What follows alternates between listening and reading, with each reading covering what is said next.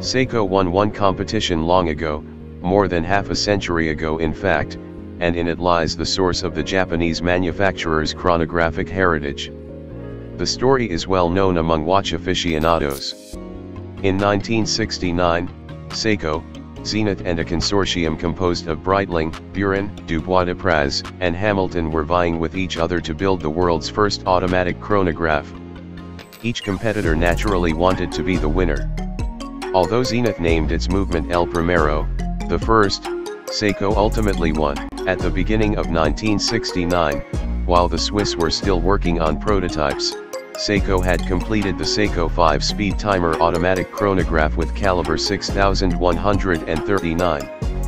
Not yet fully aware of the historical dimension of its innovation, the Japanese company was simultaneously investing in a much more far-reaching project that would have repercussions not just for Seiko, but for the entire watch industry, namely, to create the world's first quartz watch.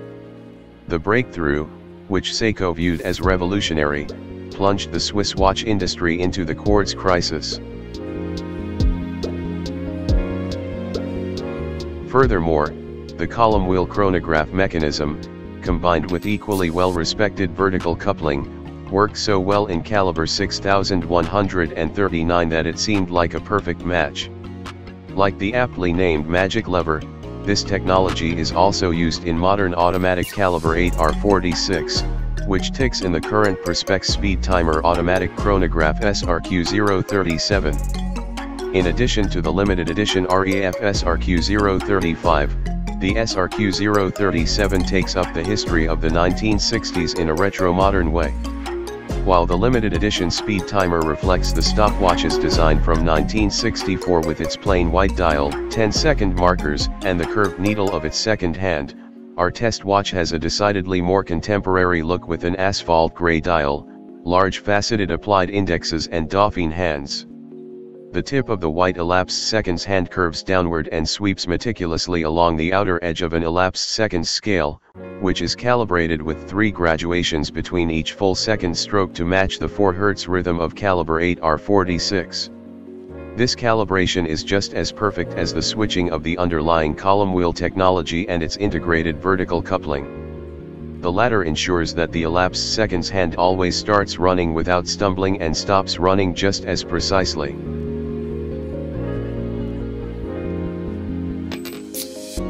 Thanks to Seiko's state-of-the-art MEMS technology, parts for watch movements can be manufactured with much greater precision today than was possible 50 years ago. Caliber 8R46 belongs to Seiko's most advanced chronograph series 8R.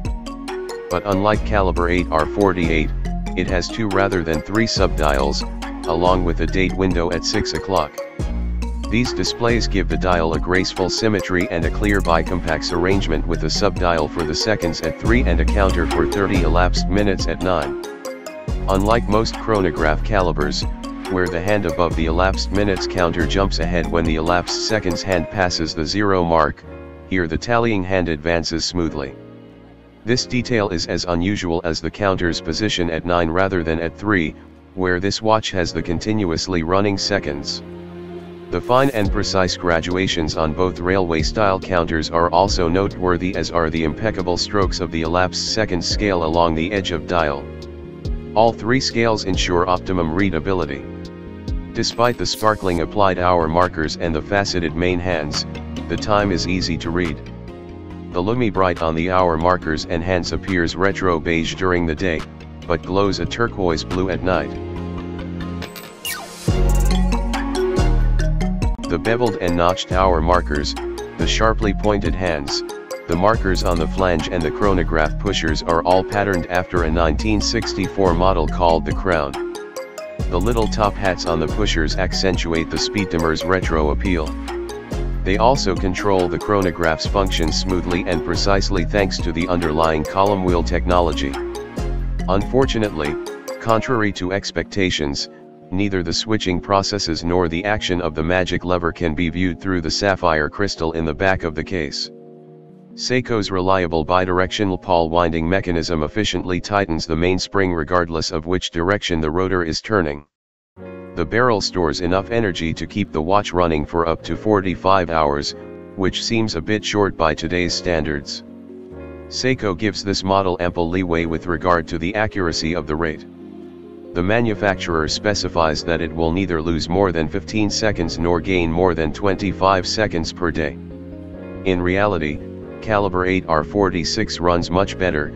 We measured daily deviations of between 3.2 and 8.1 seconds on the timing machine and 3.8 seconds on the wrist, which is still within modern standards.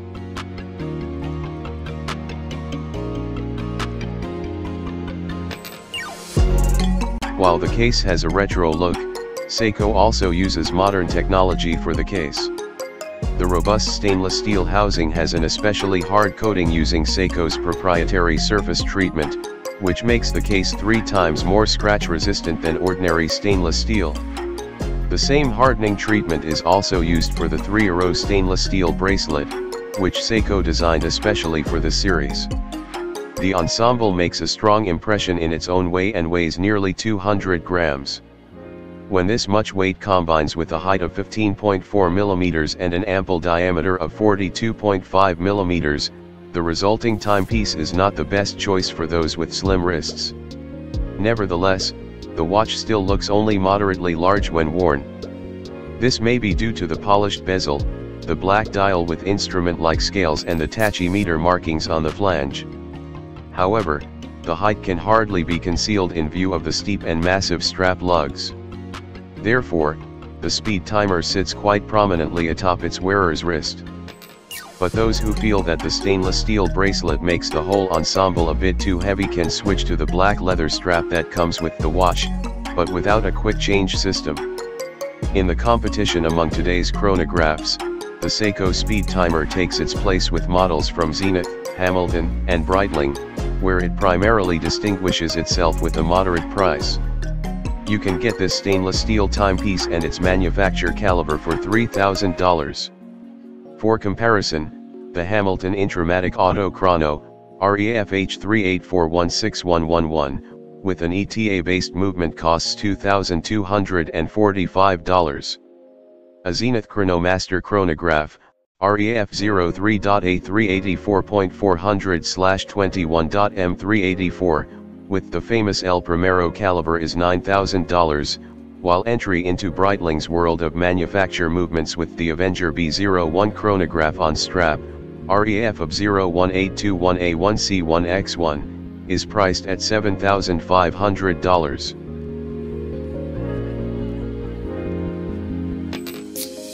If you like this video, please comment, likes and subscribes.